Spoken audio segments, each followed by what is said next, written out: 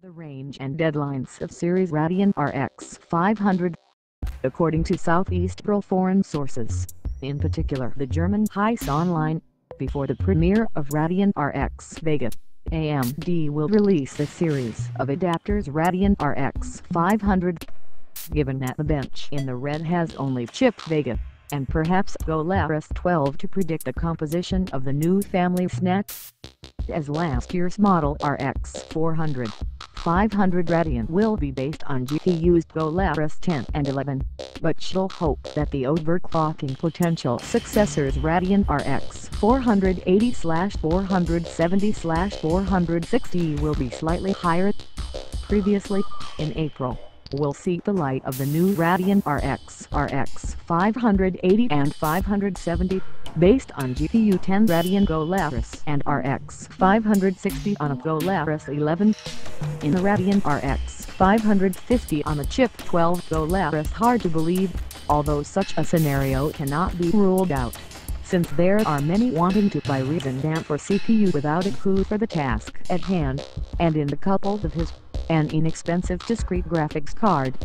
According to video cards, the card Radeon RX 580 will be different from the RX 480 GPU, which will be approximately 1340 mHz plus 74 mHz to the nominal precursor.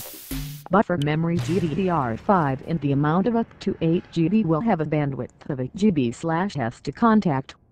Recall that the full Crystal 10 Polaris operates with 23 for shader GCN 4th generation, 144 TMU, 32 ROP and 256-bit memory bus.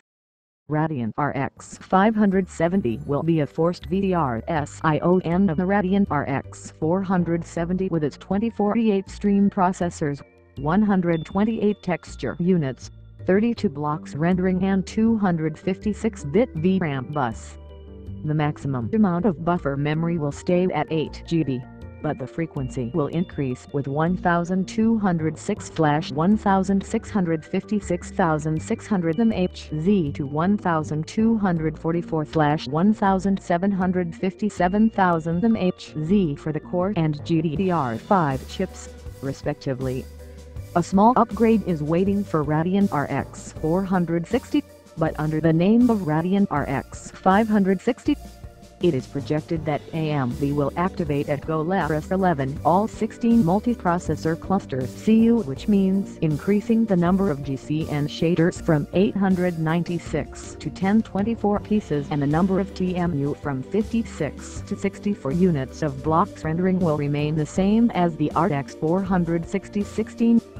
PC's memory will still be 128-bit. To compete with the GeForce GTX 1050 will be from 1200 to 1287 mHz. Increase the frequency of the chip, and the VRAM will be strictly 4 GB among many RX 460 adapters with 2 GB of VRAM.